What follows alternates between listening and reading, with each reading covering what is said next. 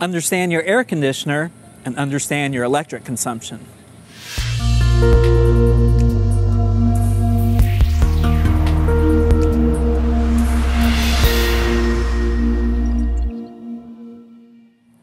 Hi, I'm Ryan Greenfeld with BPUB Central.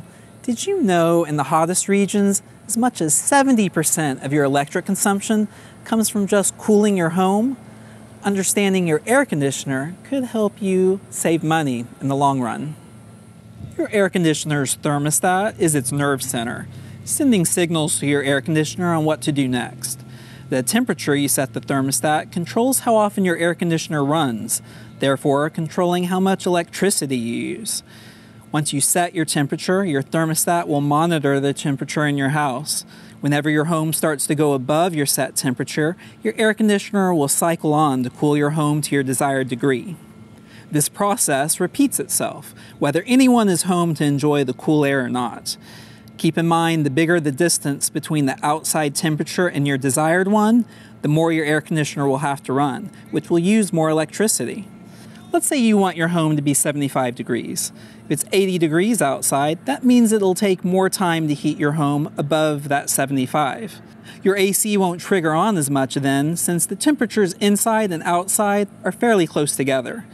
However, if it's 100 degrees outside, that heat will warm your home much quicker, pushing the temperature above what you set on the thermostat and necessitating the air conditioner to come on to keep things cool.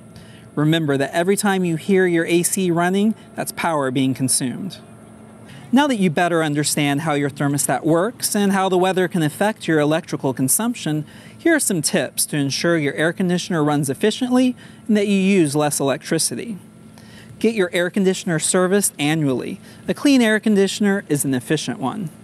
Replace the AC filter monthly. A dirty filter will make your AC work harder and longer.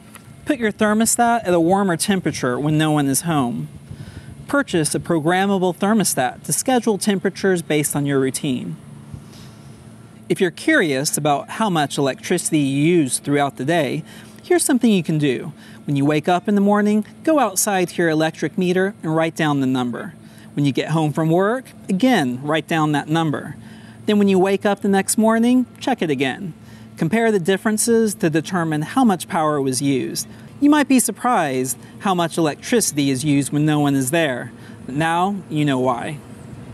Check out the Green Living section on the BPUB website for more tips and information on rebates on qualifying home improvements. On behalf of the Brownsville Public Utilities Board, thank you for joining us, and we'll see you next episode.